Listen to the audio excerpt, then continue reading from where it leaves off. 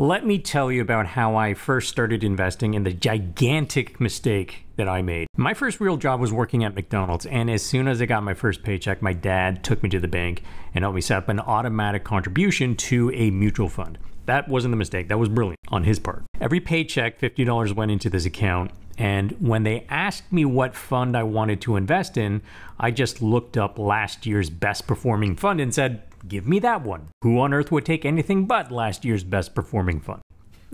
Now, side note, many years later, I actually ended up being a stockbroker. And I met the manager of that fund during a branch presentation. And I think we would both agree that picking such a narrowly focused fund for the entirety of one's portfolio is very ill-advised. But listen, I was 15 years old at the time. I didn't know anything about investing, other than I want to invest and make my money grow. And I know I'm not the only one who starts their investing journey just like that. Now, it took me years after that to really learn the proper way to build an investment portfolio, and that is the reason for today's video. BMO InvestorLine hired me to create 2 video courses for investors. And I think they, along with many subscribers on this channel, were probably wondering just how long it was going to take me to finish my Learn About Investing series on this channel. So they said, hey, can we pay you to produce 2 courses that we host for free for anyone to watch? And here we are. So that first course is available right now and is for absolute beginners. There are 18 videos in the first course, and they break down the absolute basics, like what is a stock? What is a bond? What is an exchange traded fund? How do you actually place a trade? And it includes a video walkthrough of me actually placing a trade on the platform. And I know that is one of the biggest hurdles for those who are on the fence about starting to invest.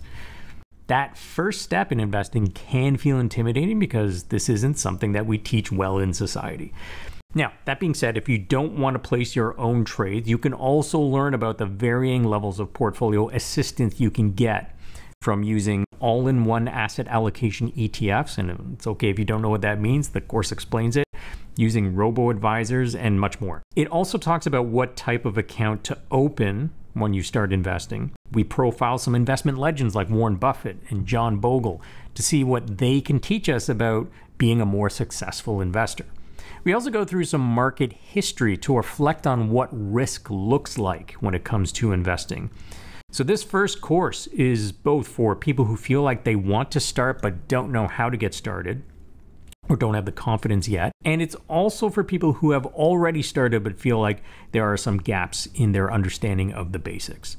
So we'll go over why costs matter, active versus passive investing, how you adjust the risk level of your portfolio so that you're comfortable with it, and we also provide a glossary of terms with explanations. So this first course, again, is designed to increase your knowledge of the basics so that you can be a more confident investor, whether you are going to do things yourself or if you're going to delegate to varying degrees to other services or people. Now, I'll tell you right now that in my experience, what type of investor and what type of investment strategies you use when you start is going to change over time. Personally, I think low-cost index investing is the way to go for most people because it's hands-off, it's low cost, you don't have to, nor should you, check your portfolio or the business news on a regular basis. And if you stick to the strategy, you will outperform most investors. But it's not sexy. And I know that for a lot of people, they do want to roll up their sleeves a little bit and pick stocks. And maybe you got tempted into starting investing because of meme stocks, or you only own one stock like Tesla because you just like the company. But you may not have a real plan for your portfolio. And we've seen that be the case in the last few years, especially. There's been an absolute explosion in new account openings at all discount brokerages. And at the same time, there are lots of people who are wondering, okay, I started by buying 1 or 2 stocks. Now what do I do? The second course, which will likely be published in maybe a month from now, goes a bit deeper. There are 32 videos in that course, and it's really about completing your first portfolio. For example, maybe you've decided to be a dividend investor. We'll talk about how you could use ETFs for international and emerging markets exposure to diversify geographically. We're seeing lots of stories in the media about margin accounts and options trading by new investors.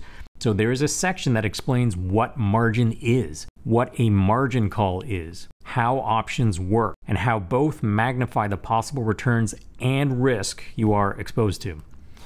I really emphasize minimizing making common mistakes that many investors, myself included, made when starting investing. I'll include the link in the description below for where the courses will be. And again, the first course is available now. There is no cost to you. You don't have to have an account with BMO InvestorLine. And the second course, the more advanced course, is coming very soon. I just finished video 19 this morning out of 32 in that series. So in total, you're going to have 50 videos as part of these two courses.